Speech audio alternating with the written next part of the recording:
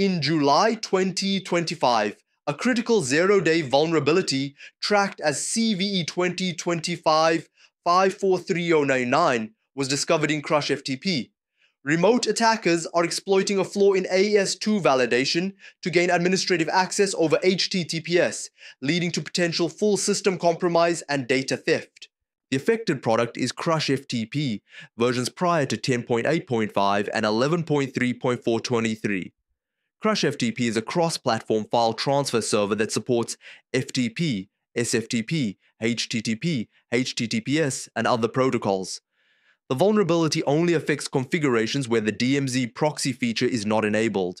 CVE 2025-54309 is classified under CVE 420, Unprotected Alternate Channel. The flaw allows an attacker to bypass intended validation checks on AS2 messages, using an alternate communication channel to perform administrative actions without proper authorization. CrushFTP's AS2 validation logic fails to enforce authentication when the DMZ proxy is disabled. An attacker crafts a specially formed HTTPS request that exploits the unprotected alternate channel, bypasses AS2 signature and certificate checks, and gains admin-level privileges. This issue has been observed in real-world attacks since mid-July 2025, where threat actors leverage the flaw to take control of servers and exfiltrate sensitive files.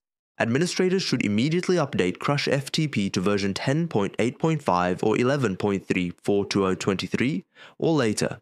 If immediate patching is not possible, enable the DMZ proxy feature as a temporary mitigation. Monitor server logs for unauthorized administrative access, and review network traffic for anomalous AS2 requests. Staying current with vendor updates and applying security best practices will help defend against this critical threat.